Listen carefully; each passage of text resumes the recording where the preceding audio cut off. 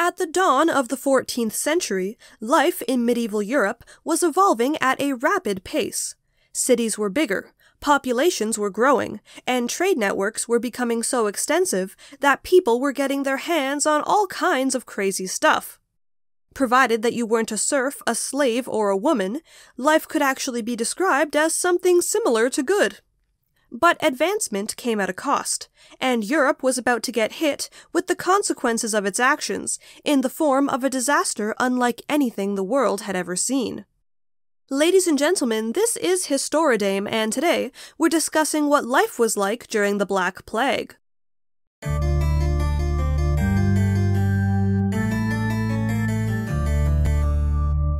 While it might be true that Europe's expanding cities, population growth, and increased trade brought a lot of benefits for its people, these things also brought issues like overcrowding, poor sanitation, and trade routes that were basically a highway for tons of hot new diseases. Add that to the fact that people were literally dumping garbage and human waste into the streets, and you have an environment that is perfect for brewing a plague set to wipe out 1/3 of your population. Caused by a bacteria known as Yersinia pestis, the disease known as the Black Death can be traced back to somewhere in Asia, and found a stronghold in human populations through rodents carrying infected fleas. Though it has also been suggested that other parasites, such as lice, were responsible for the spread. It is difficult to pinpoint when exactly the plague made its way to Europe, though historians have come up with a few different suggestions. Some experts theorize that the plague had already been established in Europe for centuries prior to this point, and kept in small pockets of rodent populations, just waiting for the opportunity to spread further. Another interesting theory is that the plague first infected the trading city of Kaffa, when the Mongol army catapulted infected corpses into the city as a form of early biological warfare. It then traveled inland through trade routes and ships on the Mediterranean, until it eventually made its way to Italy aboard several ships that docked in Sicily. The people waiting to greet these ships were met with the horrifying discovery that most of the men on board were already dead, and those who remained were sick with a disease that caused black boils to sprout across their skin. In a panic, authorities attempted to banish the ships from the port, but little did they know the infection had already begun to spread. But regardless of how exactly it arrived, whether that be through obscure rodent populations or launched via corpse, by the year 1347 it was official. The plague had made its way to Europe, and disaster was on the horizon.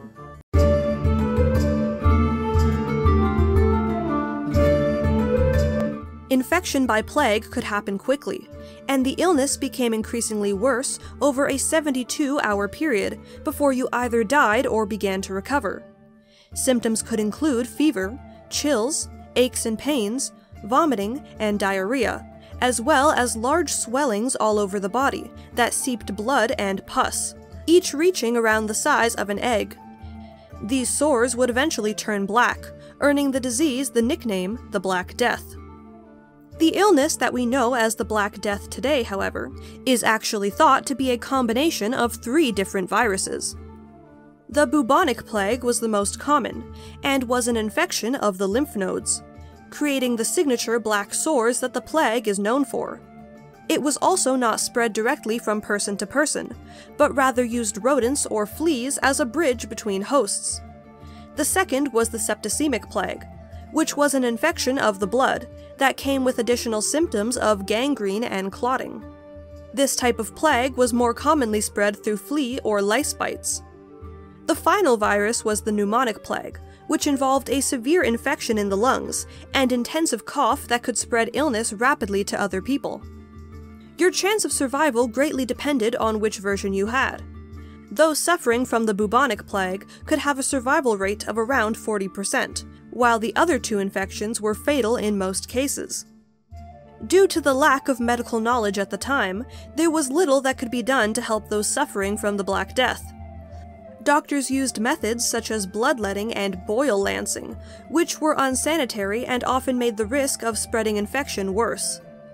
A quarantine of the infected was also attempted in order to help slow the spread, Although, in classic human fashion, as soon as a case was discovered, terrified individuals would flee the area, ruining all attempts at the quarantine and spreading the disease further.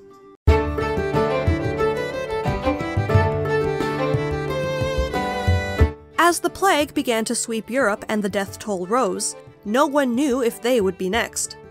Those who were healthy avoided the sick at all costs. People isolated themselves in their homes, stores closed up shop, and in some cases, doctors even refused to see infected patients, in fear that they might catch the disease themselves.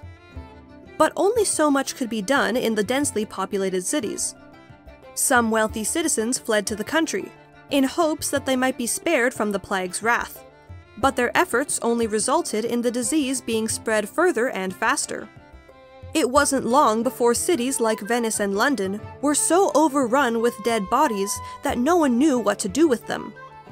With many priests refusing to perform last rites and little space to give plague victims a proper burial, wooden carts would wander the city, piled high with the corpses that they collected. Many who died from the plague ended up buried in mass graves that were dug in order to dispose of the infected bodies. With poor sanitation, a high death rate, and little in the way of medical knowledge that could help those who were ill, it seemed like the best that could be done was to help those who had yet to be infected. The only problem was that bacteria was still unknown in the 14th century, so no one had any idea of how the plague was actually spread. One popular theory was that it was spread through miasma, which was an invisible poison that was thought to be carried through the air by bad smells. And in medieval Europe, bad smells were pretty much everywhere. Once again, when you toss garbage in the street, that's to be expected. In order to combat this, people wore perfume or carried herbs and flowers to protect themselves. Others fled to the country seeking clean air, once again making the outbreak worse.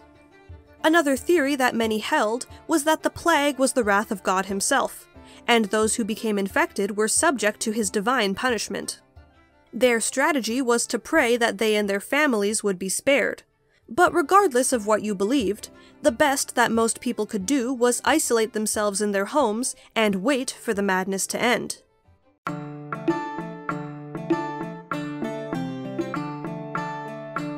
It is estimated that the Black Plague killed around 25 to 30 million people, with around 30 to 50% of the population dead in cities affected, a loss that would take Europe around 200 years to recover from.